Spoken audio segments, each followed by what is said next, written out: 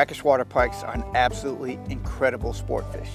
In this short film, we're going to take a closer look at what makes them so special and the many steps that are being taken to ensure great fishing for many future generations. Oh, missed him. Oh, that was good looking, man. Yeah, it was really good. Ah, come on. I think it's actually getting down. Nice. That's a nice fish.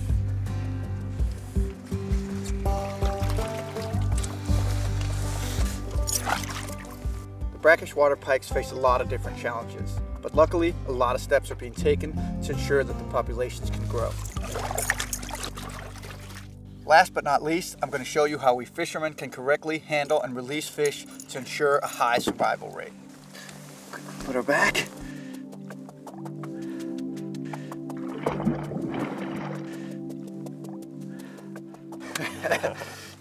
The brackish water pikes are one of my favorite fishes to catch. They can get big, mean, and aggressive, and they can also be moody and a challenge to catch, but that's a challenge I gladly accept. The areas that the brackish water pike's in are spectacular scenery and nature, super varied, a lot of different areas in the Baltic area. Where we are here in southern Sealand, there's a lot of varied fishing, and one thing that kind of goes again is that it's shallow and clear, and that just makes for a really spectacular and visual fishing. The pike in these areas face a lot of different challenges. Scientists believe that one of the main reasons for the decline in the pike populations is the lack of suited areas for them to breed and for their juvenile to grow up, the so-called nursery habitats.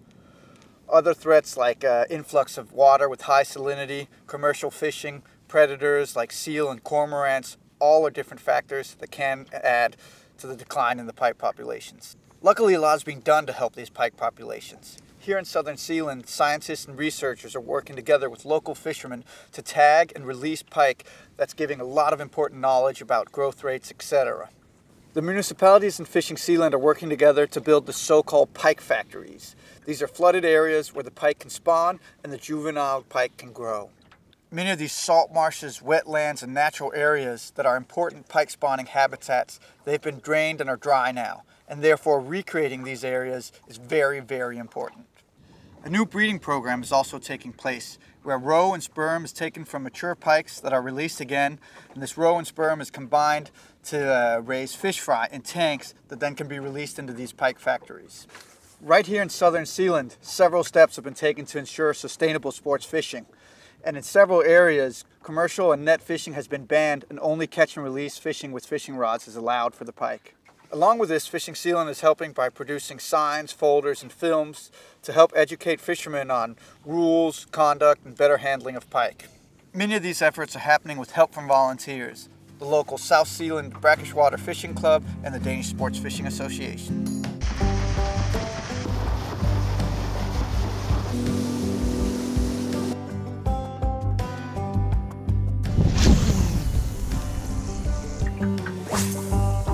Watch out, watch out.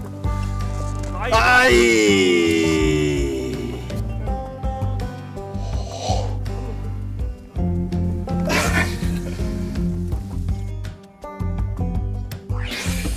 Got him. Good.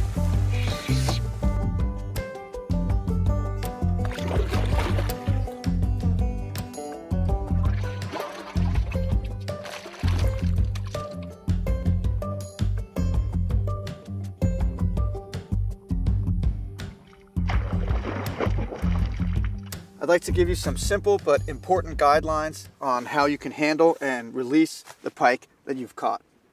One thing that's important is to use tackle that's sturdy enough so that you can fight the pike as short time as possible, get them in fast, and release them fast. It's a lot easier to get the hooks out if it's a barbless hook. You can buy barbless hooks, and you can also just pinch the barbs with a pair of pliers on all your regular hooks and lures. One of the best ways to handle a pike, no matter whether you're fishing from the boat, from the shore, or wading, is by grabbing them by the gills. You go in right behind the gill plates on one side and slide your hand up. This here is the gill grab, where you're in front of the top gill. So you slide your hand in here and then let it glide all the way up. And then you can hold them sturdy with one hand and use your hand and pliers in the other hand to get the hooks out.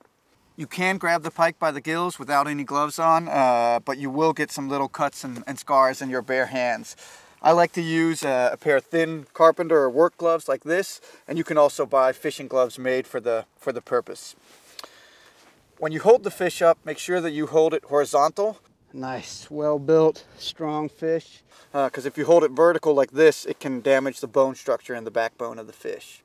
The most important tool for handling and releasing pike is your pliers. And I'd say you can never have too many pliers. There's all different kinds of regular fishing pliers that also have wire cutters.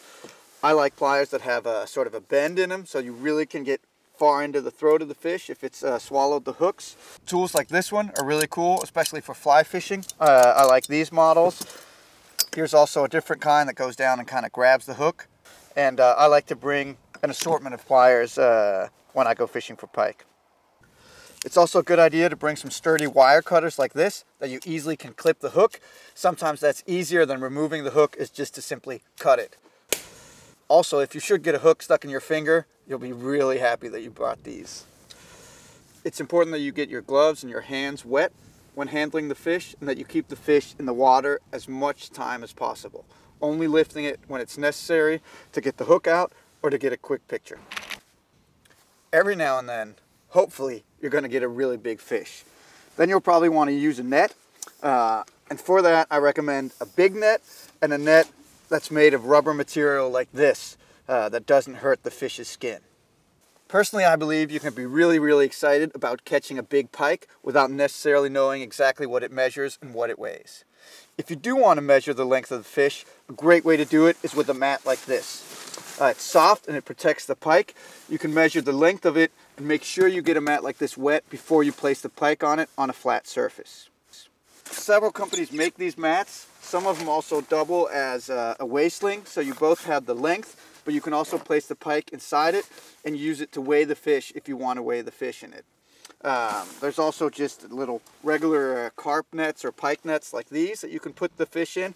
Then you can hold them in the water while you get out your camera and your weight and all that stuff. Something like this is also a great way to have the big pike in. These float here so you can have it down in the water and then lift up and weigh the pike in this.